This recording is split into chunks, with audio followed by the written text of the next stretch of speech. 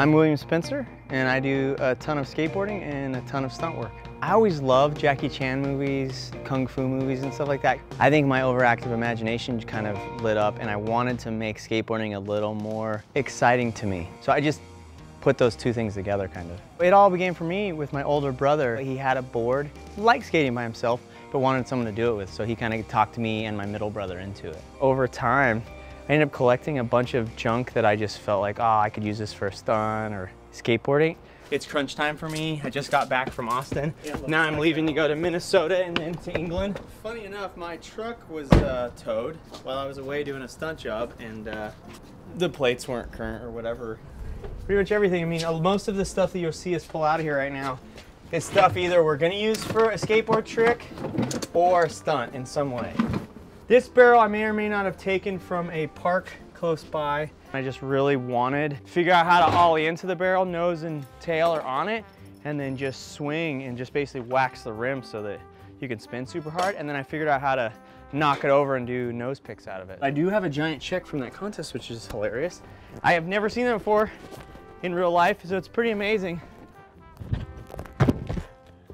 All right, you ready? I love doing that jump because it makes you feel cool, but it's not very far, which is nice. Stephen Thorne, how do we know each other? We met in New York. Yes.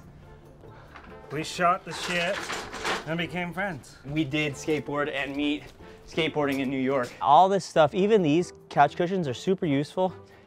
But what's nice about that is it'll take the sting off, so if you want to test something one time before you like kick someone downstairs, it's nice because you can hide that. It doesn't matter, it's a movie, a lot of it's fake, but it's cool because it's what you wouldn't think, and this is actually really dense. It's made out of nice goose feathers, and so it helps a lot if you don't want someone to totally get smoked. Yeah, like this, you wouldn't think anything, and then you see people. I've put this like between buildings and done it, but it's really fun. You basically just cruise across it. You can use it for all kinds, and not just stunty, but skating stuff. If I was to describe that dude, I'd say he's probably one of the most generous people, probably to a default. And I would say, as far as friendship and hanging, like all the best things happen when we are just able to let go. And even like going to the DMV was pretty fun. It was, but all that's things how considered. I roll, that's how all our friends roll. Did you know that as a man, if you lose at arm wrestling even once, you can't have a male baby?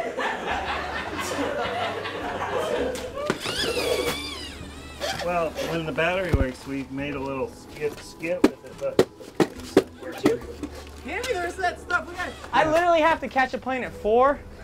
You know you have to be there an hour before, well, thank goodness it's in Burbank, but like, it's 2:21. So Will's the type of dude that will help any friend in a jam. So you can't ever tell him no. If he gets in a jam, you help Will out. So we have a system now where we're like, all right, you're in that bad a shape, we'll do it. All right, we unload the rest of that crap, and then we're there. So what's the chain for? The chain is up for all kinds of stuff. We skate the chain just like a flat bar. I ride for $3. Yes, Hammerhead. Man, that thing is good.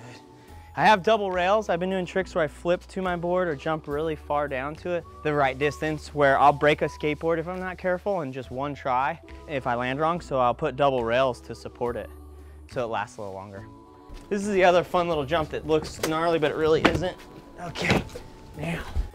Kids who are skating and want to either segue into stunts or do another job that's around it, skateboarders really know how to take a slam, and so what's cool is that you should have all the confidence in the world from that, but secondarily, just know that you want to slam, but you don't want to overdo it and get worked because people don't like that. So you got to find that nice middle ground where you slam, it looks great, but you also don't get murdered because they're going to want you to do it like 15 more times. I've met so many people that are good enough to be pro at skateboarding and their heart just isn't in it because they love it more than it's a business to them. And I think if that's you, keep it, be passionate, because there are so many people that look up to you for doing exactly what you want to do and you don't care that your name is on a skateboard.